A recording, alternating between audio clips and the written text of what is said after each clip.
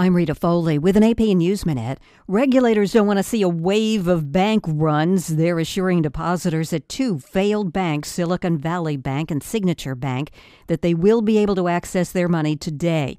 That includes anyone who has more than the $250,000 insured limit. The AP's Jackie Quinn. Treasury Secretary Janet Yellen's trying to reassure Americans there won't be a domino effect after the collapse of Silicon Valley Bank, like the meltdown in 2008. She says the American banking system is really safe and well capitalized. President Biden's talking about the banking industry today.